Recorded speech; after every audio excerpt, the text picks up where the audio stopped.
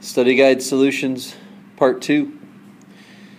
So on page 172 you can see that we have the Chapter 3 review exercises, and I picked out a few that I think would be really helpful for you to make sure you know how to do in getting ready for the test. First one is number 9.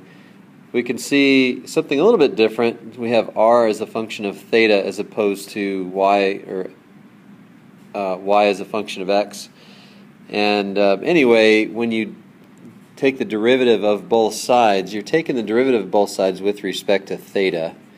And so if you look at the left hand side, that's what we're seeking to find, the derivative of r with respect to theta. And the right side, remember, when the variable that you're taking the derivative with respect to, when that matches the variable in the expression, then it's just basically like the same thing you've been used to. You know, if it's y equals x squared, then dy dx is 2x. It's the derivative of the left side with respect to x equals the derivative of the right side with respect to x. So anyway, I'm hoping that the r's and thetas aren't throwing you off at all, and if they are, then a couple of these problems in this section might help you to see the solutions of, and then you'll see it's just the same thing as what you were doing before with x's and y's. Okay, anyway, the derivative of the secant, we know that to be secant, let's put the equal sign over here, is equal to the secant of whatever, and that's the 1 plus 3 theta, multiplied by the tangent of the whatever, which is, again, the 1 plus 3 theta, and then we're going to multiply that by the derivative of the whatever. And the derivative of the whatever is the derivative of, again, 1 plus 3 theta with respect to theta. And the derivative of 1 plus 3 theta is just 3. And so the end result is bringing the 3 out in front, 3 times the secant of 1 plus 3 theta, multiplied by the tangent of 1 plus 3 theta, and that's it. Number 16, y equals ln of sine of x, and y prime then. We know that the derivative of ln of anything is 1 over that anything, and then we multiply that by the derivative of that anything, and the derivative of the sine of x is the cosine of x. So we could leave it like that, or we could write it as cotangent of x, probably the best way to write it. Now, number 17. I didn't write it in. Hold on, let me write it in. Alright, I'm ready now. Went through and wrote down all the problems for the rest of the problems here. Okay, so we're going to be finding the derivative of the left side with respect to, did I write that down right? 17. R equals ln inverse cosine x. Okay, well, let's find the derivative of the left side with respect to x equaling the derivative of the right side with respect to x. I don't even need to write that. Taking the derivative of the ln, that's 1 over whatever you're taking the ln of, multiplied by the derivative of the inverse cosine of x, and that is negative 1 over the square root of 1 minus x squared. That's it. I just paused the video real quick, just wanted to double check, and yeah, that's it. So yeah, you could get rid of the parentheses, but it's not gonna change much, so you go ahead and leave it like that.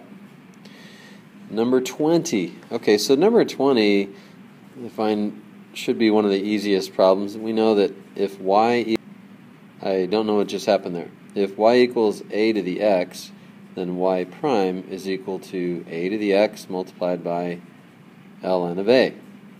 Okay, so let's use that same concept here. We're going to take the derivative of the left side equaling the derivative of the right side, and the derivative of the right side is 8 to the negative t multiplied by ln of 8, but then we're going to multiply that by the derivative of the exponent, and the derivative of negative t with respect to t is negative 1. So we would write it like this. Normally the best way to write it would be negative 8 to the negative t and multiplied by the ln of 8. That's it. Okay. The derivative of,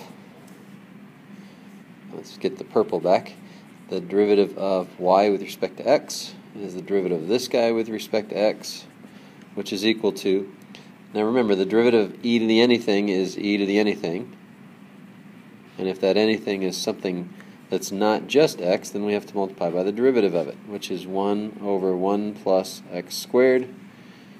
I'll let you multiply those out, but there you go.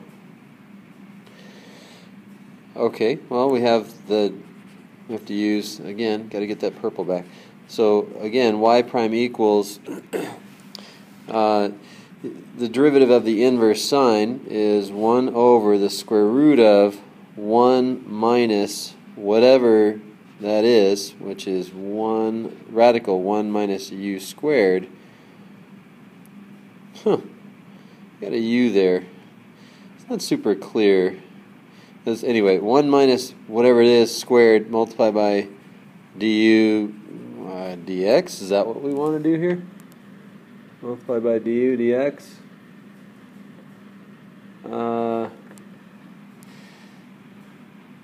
Oh, what am I doing?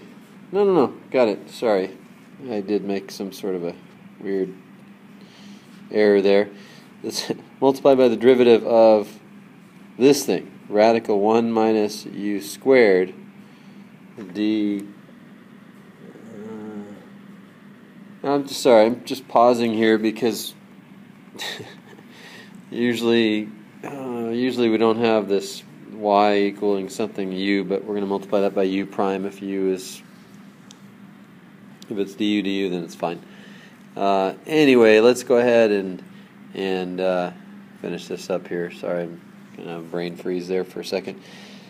We have 1 over the square root of 1 minus. Now, the square root of something squared is just that something, 1 minus u squared. Okay, and then the derivative of radical something would be, let's write it like this, 1 minus u squared to the 1/2, and the derivative of 1 minus u squared to the 1/2 would be 1/2 multiplied by the 1 minus u squared to the negative 1/2 multiplied by the derivative of u squared, the derivative of 1 minus u squared, which is negative 2u, u prime. Okay, and so this is a big mess. This is ugly. Good grief. So the 2's cancel, and we're going to have the 1 minus 1 plus u squared, and that's all under the radical. And so how does this simplify? This is going to simplify like this. Radical u squared. Okay, we're going to multiply that by 1 over the square root of 1 minus u squared. And we have the minus sign there yet? Okay, so we have multiplied by negative u prime. And this u here, so square root of u squared is u, absolute value of u. And so then we have the u's canceling, but what if u is negative? Is there anything that tells us that u is going to be positive here? Let me pause here for a second. Okay, I was just looking back at the problem to see if it said that u had to be positive, but no, it doesn't say that, so we cannot cancel the u's because we're not sure if the u is going to be negative or positive, so we'll just rewrite it like this. Negative u, that's the stuff in the numerator, that's that, and then times u prime, we'll get that over there in a second. But then we have in the denominator absolute value of u multiplied by the square root of 1 minus u squared. And I looked in the solution book. The solution didn't have the u prime, but it's kind of a weird thing because we're normally used to seeing u as meaning that u is a function of x. And if this problem was indeed y is a function of u, and we were taking, so I don't know, just going to clarify something in case this was bothering you. So if this wasn't bothering you, then don't worry about it. It actually should bother you. If we're taking the derivative of y with respect to u, then this y prime really doesn't mean dy dx, it really means dy du. Okay? So if we were taking the derivative of the right side with respect to u, then the only thing really that would change in this entire problem would be way down here at the bottom, this guy right down here, u prime. We wouldn't need the u prime because u prime would be du du. Okay, if it's du du, well, that's just 1, and putting the u prime there isn't going to change anything because if it's du du, then it's just 1. But in the beginning of the problem, because we're normally used to seeing y as a function of x, and also normally we're used to seeing when we see a u, it means that it's a function of x, well, then this d whatever dx, actually I should not have put that u prime right there, I should have waited, but d something dx is going to end up bringing in this u prime. Okay, so that may or may not have confused you even more, but these are things that really bother me when I'm looking at problems like this, problem from the book. It's not really clear that y is a function of u where u is not a function of x. But anyway, if you had a u prime, then that's the way I would have done the problem. If you didn't have a u prime, hopefully you understood why you weren't supposed to have the u prime. So that's the main thing, is that you understand when the u prime is supposed to be in there and when it's not. Okay? So let's move on to the next problem. Y equals square root of the stuff that you see. So obviously you can see that. Y prime equals, actually I'm not going to write y prime. I'm going to write y. I'm going to write it a little bit differently. Y equals x squared minus 2x to the 1/2. Now, for this particular problem now, we're supposed to be trying to find the equation of the tangent line to this curve at where x is equal to 3. Now, we don't know what the y value is yet. We don't really care what the y value is yet, but we will. Remember, the most important thing to keep in mind is we need to know what the slope is, and we need to know what the coordinates of the point are in order to come up with our equation for our line. Because that's all we're doing here, is we're just trying to find the equation of a line. Now, in this case, in part A, the line happens to be the tangent line. Okay, so that's what we're trying to find, the equation of the tangent line. Well, we already know one piece of information, and that one piece of information is that x equals 3. We don't know anything else. Okay, so we're going to have to find that. Well, if we wanted to find the y, we could plug in the 3 to the in for x, because that's how you find the y. You plug in x, because it says y is a function of x. And that's so interesting how the human brain works, because back in Algebra 1, if I said, here's y, and I said, here's x, find y, you would plug 3 in for x.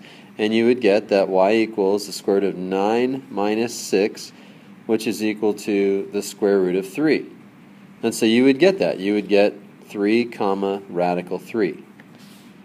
Alright, so, but you know, it's interesting, as soon as students start trying to find the equation of the tangent line, they do all this work to find the slope of the tangent line, and then they don't know how to find the y.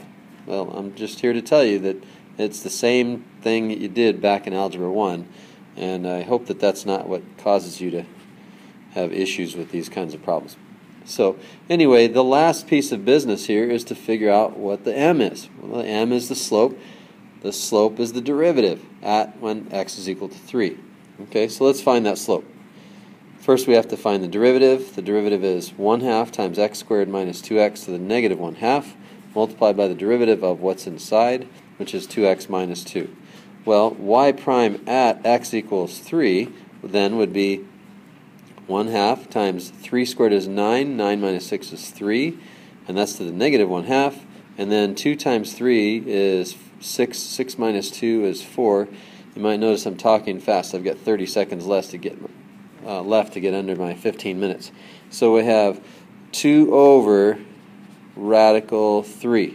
Okay, so there's our slope. Got to get this in, got 15 seconds. Okay, so there's our slope, so we have y minus y1, y minus radical 3 equals slope times x minus x1, and there we go. Put a box around it, and 1457.